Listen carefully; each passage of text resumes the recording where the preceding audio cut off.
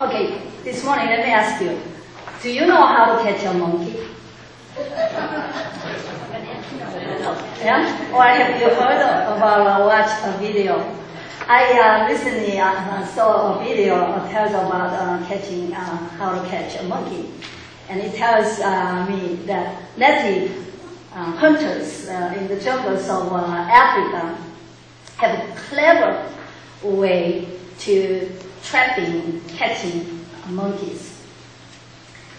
We use a banana, it uses coconut, and they cut it half, and then haul it all out, and then in one of the half shell, they make a puka, make a hole, big enough that the monkey's hand go in and out.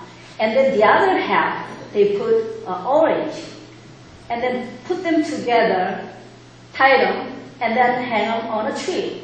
And the hunters retrieve to the jungle and just simply wait. And sooner or later, unsuspecting monkey swims by and smells this delicious orange and sees that it's inside of the coconut, and it sticks his hand into the coconut and grab the orange and try to pull it out of the coconut. But of course it doesn't come out, right? The hole is not big enough to orange to pass through. But it keeps pulling and pulling. It rarely occurs to a monkey, to them, that it cannot have both their freedom and the orange. And they do not understand that delicious orange becomes deadly trap for them. So while it's trying to pull the orange out of the coconut, the hunters simply throw a net over the monkey and capture it. How clever, right? Likewise, the world sets us deadly traps that are just like monkeys. The world has been telling us that if we have more prestige, more money, more fame, more of everything, then we'll be happy. Our lives will be more satisfied, more meaningful.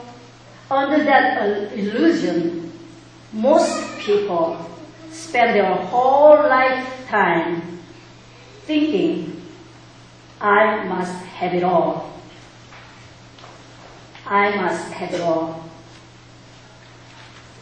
Not knowing that attitude, that philosophy destroys their health, destroys their relationships, destroys their character. That is most important for any human being to live a meaningful life. That's why the call of Christianity is a lot different than the world. The world focuses on what we must have, what I can have. But Christianity focuses on, we are called to focus on what we can give, what we must give. That's not only the commandments that our Lord Jesus says, well, you freely receive and freely give. But we want to give because of reflecting what our God has done, what our Lord Jesus has done for us. And not only our Lord God commands us to give, to call, to live a Christian life in giving, but also He sends us the Holy Spirit, who can empower us to live Christian life. That's what, in a nutshell, of what this week's study is going to be. And teaches us through the ministry of Stephen.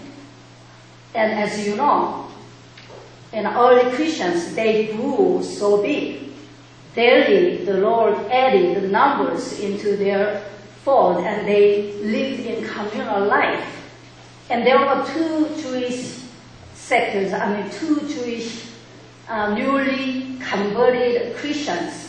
One was Hellenist Jews, and the other one was Palestinian Jews. And so somehow the Hellenist Jews' widows weren't taken good care of. Therefore, what did they do? They complained against leadership. So what did the leadership do? They elected 7 of deacons. There where it began, the board of deacons, the ministry of deacons. That's when it began, right? And among them, 7 of them, I don't even remember those names. And only 2 of them mentioned in the Bible after that initial election. Stephen and Philip, right? And Stephen was the head of a deacon, and he played a big role in Christian service. So that's what, because he was, every deacon was picked and elected and was full of faith and filled with Holy Spirit. So that's what we are going to study this morning. What has the Holy Spirit been doing, how the Holy Spirit empowered Stephen, and how does the Holy Spirit still empowers us to carry out the call of Christianity, for us to live a Christian life, for us to live a meaningful life, for us to have a life be satisfied, for us to focus on what God has in mind for us. Amen? And first of all, the Holy Spirit empowered Stephen to witness the gospel of Jesus Christ, to witness the gospel of Jesus Christ through his ministry. Let's read verse 8. We just started chapter 6 and 7 is all about Stephen, and we just snapshot it. And let's read verse 8. Of God's grace and power did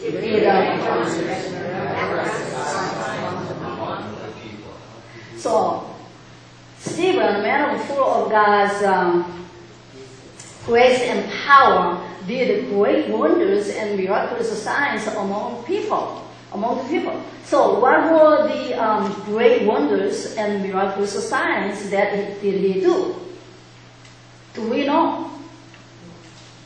Bible didn't specify that, right? But we know from the chapter 6 and 7, we know enough that whatever he did, or however he served, whatever he did through his actions and words, the created who?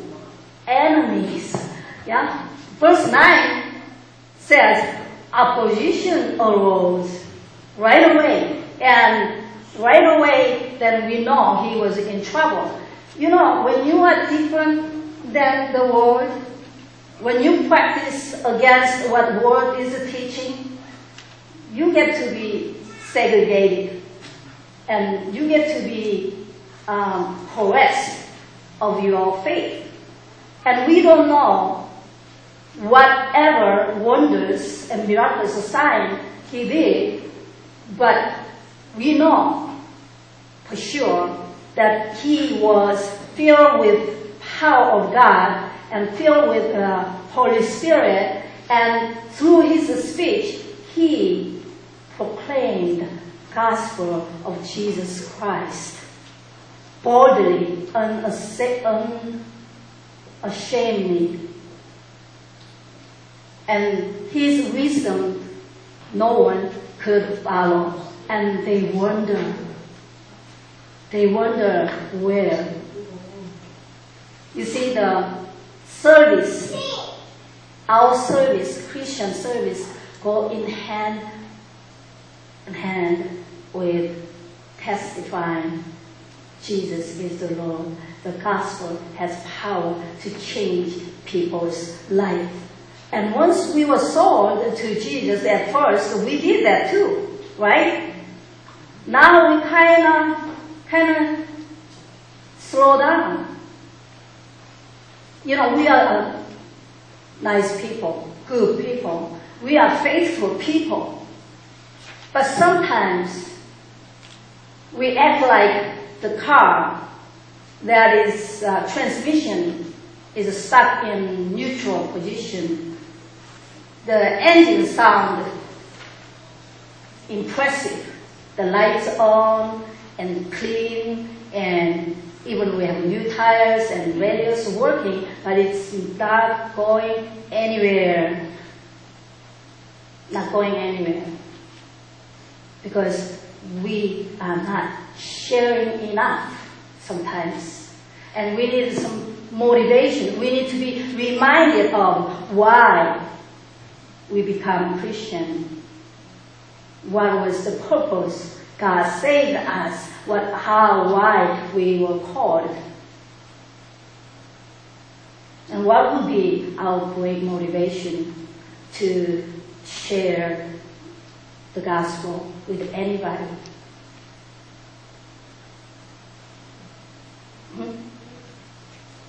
Love.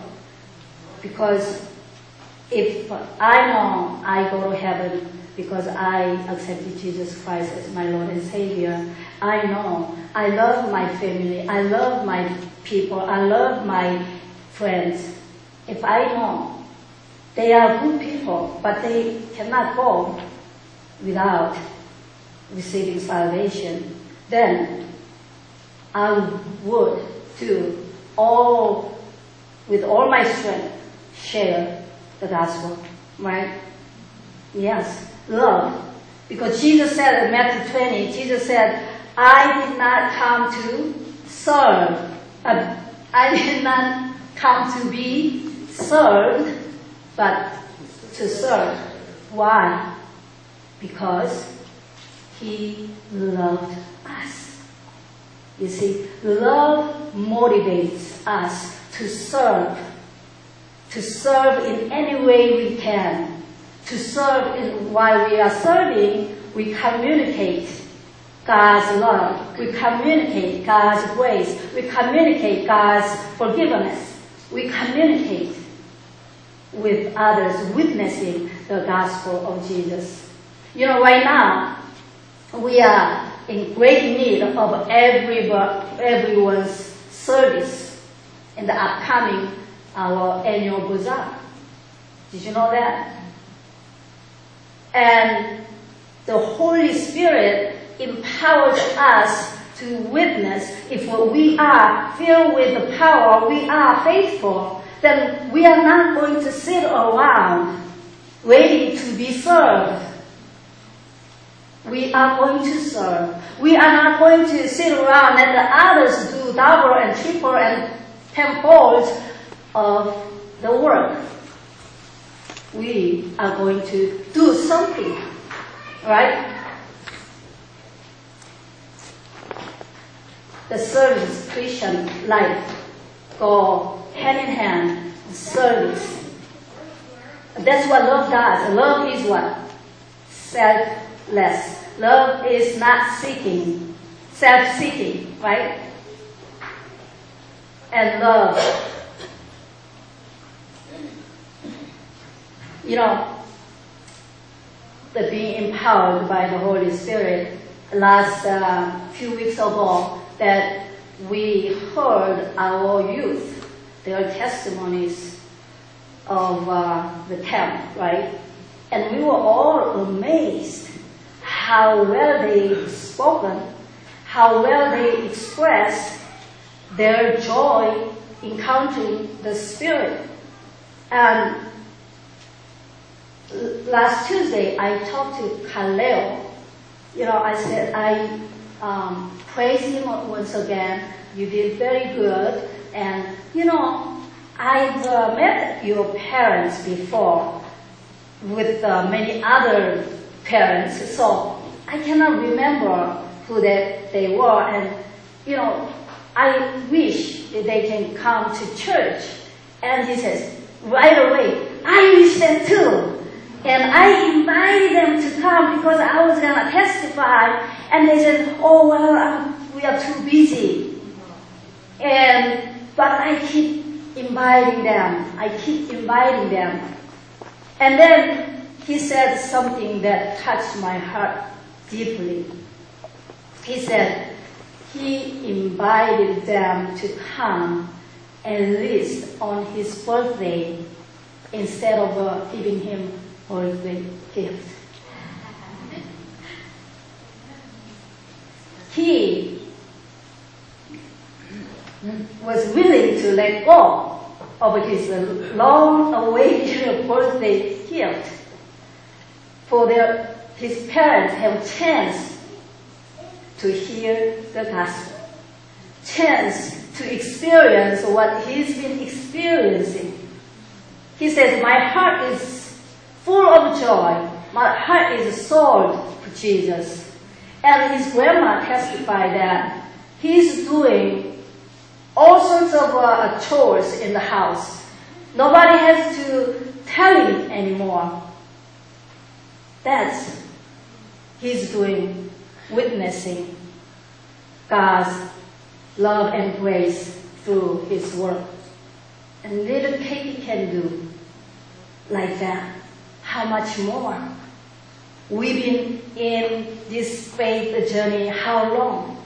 We all know the power of Christ, power of the gospel. Have we done great wonders and miraculous signs among the people? We try to witness to our community through our annual events like the bazaar or Ramesh or anything, the Thanksgiving meals, the homeless shelter, anything that we've got to do more. We've got to be involved. Everybody needs to be involved in any way they can. Amen? Amen. And the second, Holy Spirit empowered Stephen to imitate Christ-like love, Christ-like forgiveness. Verse 9, from the verse 9, opposition arose and he had to defend his faith. He had to proclaim the gospel, but hardened heart wouldn't take it, right? So it ended up, and in the chapter 7 at the end, guess what? He was condemned and he was stoning. Yeah? He was sentenced to death by stoning.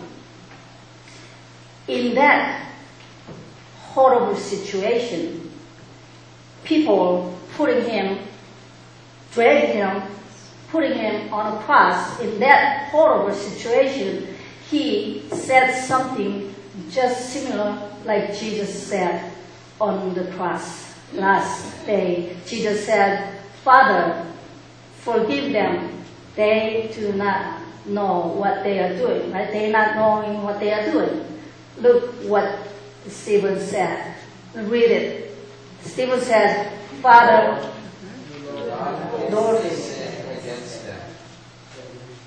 Lord, don't hold this sin against them. Hallelujah. That's coming out of genuine love. That's genuine forgiveness. Forgiveness equals love too. If you don't love the person, you cannot forgive. If you love the person genuinely, you can forgive the person genuinely. And Jesus, Lord, taught us what to pray every day, our Father, right? Forgive our debts as we forgive our debtors. And it has to be sincere forgiveness in order for us to receive God's forgiveness sincerely. You know, there is a story about a man who was terribly ill, and the doctors and nurses, whatever they did, it didn't impact on his health. So he was getting ready to depart from this earth. So he remembered that he sinned with his neighbor quarreling all the days of his life. So he called his neighbor to come in and reconcile each other, forgiveness. I forgive you, you forgive me. And then the neighbor was about to leave the room. The Scottish man called him, by the way, if I get better, all bets off. Quarrel still standing. You know, some people, it's a kind of ridiculous example, but some people have a hard time to forgive others. But Stephen's forgiveness, that we can really tell that he was about to die, and he was wrongly accused. He was gonna led to a stoning to death, and yet he said, Lord, don't let this sin against them. And then what? He was broken and bleeding and bruised by stoning and died, right? And he says what? He fell asleep. What a peaceful picture that is. He fell asleep because he knowingly did everything the Lord Jesus taught him to do, and he completed his journey, faith journey, witnessing, and he has nothing to be afraid of death. Dorothy always says this: I lived a long and blessed life. I am ready to go. I don't care when I go. I eat whatever I want. I'm ready. You know, we watch what we eat and cholesterol and this and heart attack or everything. Yeah? That's out of faith, that ready to depart. You know, Stephen, verse 59, let's look at verse 59. Before he was taking the last breath on earth, he saw this. Look, right? Heavens open. And then he saw what? The Jesus standing on the right hand of God. Am I reading it wrong? 56. Before he saw the presence of the Lord Jesus, no wonder, right? No wonder he fell asleep. No wonder he could forgive, let go, reconcile everything before he took the last breath. I believe he took the first breath in heaven already before he took the last breath on earth. Our death may come, not by stoning, but by cancer, by tragedies, by unknown causes, but by natural, anything. But if we live like Stephen, we can die like Stephen, with confidence, fearless of death. That's why you often see the faithful Christians, right after their death, you see their face, they look like just sleeping and just fell asleep. That's what, in the end, our Lord God, the power of the Holy Spirit, always works in our lives and empowers us to face death even with silent assurance. Let go and let God. Amen? And then lastly, that I believe the Holy Spirit empowered Stephen to never give up hope. You know, we didn't read chapter 8. We finished chapter 7 and chapter 8, the open chapter 8. We're not going to, or verse 1, it says, Saul was there approving all this. Right? And we know Saul's conversion comes in chapter 9. Chapter 8 is about Philip, I believe. But chapter 9 talks about Saul's conversion. Now,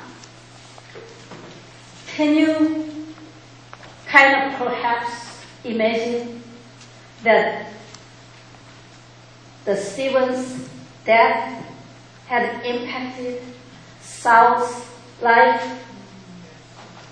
Kind of did the legwork for his conversion? Perhaps Saul saw that horrible death on one man and going away. What on earth was that? Dying of a terrible death, and yet forgiving those who not tried to kill them, and died peacefully. What was that? Right? I imagine that Stephen, the Holy Spirit empowered Stephen to never give up hope of salvation, hope of the nation, to receive salvation. All those who witnessed his death have been impacted by the way he died. You know, last Sunday, missionary Andy Miko was telling us about witnessing his father's death and asking questions to his father that led him to become a missionary. That our death is not in vain. And the Holy Spirit was telling the Stephen at even that last moment, empower them, never give up hope to spread the gospel, empowering. You know, it's easy not to give up hope when everything's going well. Our garden is rosy and everything is good and no problem. My kids doing good, my job's doing good. You know, we can be very hopeful. And my retirement is saved up, and we can be very hopeful. No need to lose hope.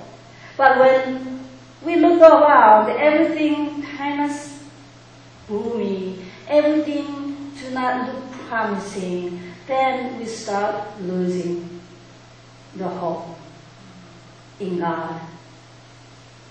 Many people, including me, you know, I have to confess, lately I was losing hope, and I was kind of under Satan's attack and putting my head down and walking and feeling depressed and defeated. You know, we try to build a multi-purpose building, right? And God has given this vision to Paul Keller Ohana, I don't know how many years ago, and we still get it, and we reduce the size and reduce the materials, and we try to build a steel building. But as I look around, we've been working on it, and look around, our economy is not that great. Our Ohana's finances is not promising, and our membership is not promising. You know, our participation in the work of the church is not promising. And I said, so what have I done? You know, I feel condemned, I feel punished. And, you know, when something goes wrong, you always say, what did I do wrong, right? And I was walking around with grumbling. When I feel like that, when I feel depressed like that, I have tendency to eat a lot and ruining my shape. And also, I know that I have to force myself to read the Word of God, because the Word of God has the power. But normally, I would love to study, but when I am going down the hill, and I have to remind myself to read. Even then, I open the Bible, do I read it? Yes, I read it with my eyes and my mouth, but not coming here. When not coming here, it's not gonna affect my heart. But the Holy Spirit never gives up on me. And one day, I was reading like Judges. Who reads Judges, right? When you're depressed. The Lord led me to read the Judges, so I was reading Judges, And then, chapter 7, verse 2, the passage just jumped at me. And he says, the Lord said to Gideon, you have too many men for me to deliver Midianites into your hand. Huh? It's when the Gideon is preparing to have a fight with the Midianites, and he gathered 32,000 men. Okay? And the Lord says it's too many. So Lord reduced the army and said, all fearful ones go home. How many went home? 22,000 went home. All right? And 10,000 only left. But the Lord still says it's too many. Take them to the lake and let them drink the water. And then the Lord's going to tell who's staying, who's not staying. And 300 people scooped the water and left it. And the other all knelt down and drank the water like a dog. So the Lord says, all those let go. Only 300 will fight against the Midianites, and I will give Midianites into your hand. And he did. And he did. It wasn't the punishment that the smaller size, getting rid of their power. Why did why did God do that? And that's in the verse 2, he says, in order for Israelites, do not boast against me. Do not trust their own strength did bring Midianite into their hands. It was God's plan, and God wants them to depend on Him. Likewise, our strength, finances, and our numbers, we can boast. Yes, we did it. It can be our enemy against our trust, our dependency on God. When we go forward with God-given vision and with the faith, if God said, I will give it to you, and we need to continue, keep on believing, continue to keep on working. It may, individually too, that you had dreams and you've been working on it forever. It didn't seem like it's coming. But Habakkuk chapter 2 verse 3 says, it may tarry, but it's on God's timetable. That God will deliver. God will provide. God will make it happen. So, only thing we need to do is what? Do not give up hope, as the Holy Spirit empowers us to do so. Amen? Amen. So let us not be complacent about pursuing God-given visions, God-given goals and plans for our lives for this Ohana. Let us continue to carry out the Christian mission, God's mission, the call of Christianity, as the Holy Spirit empowers us to witness and to love like Jesus, to forgive like Jesus, to keep us always whole. As we do, we will see our faith grow. We will see our hope strengthen. We will see that our steps. We see ourselves. We are making steps into the destiny that God has prepared for us. Amen? Amen. So let us gladly honor our God with our Christian service, with our faith. Amen? Amen. Until the very end. Until the very end. Why should we do that? Because we love God with all our hearts and minds and souls, and we love one another. Amen? Amen. Let us pray.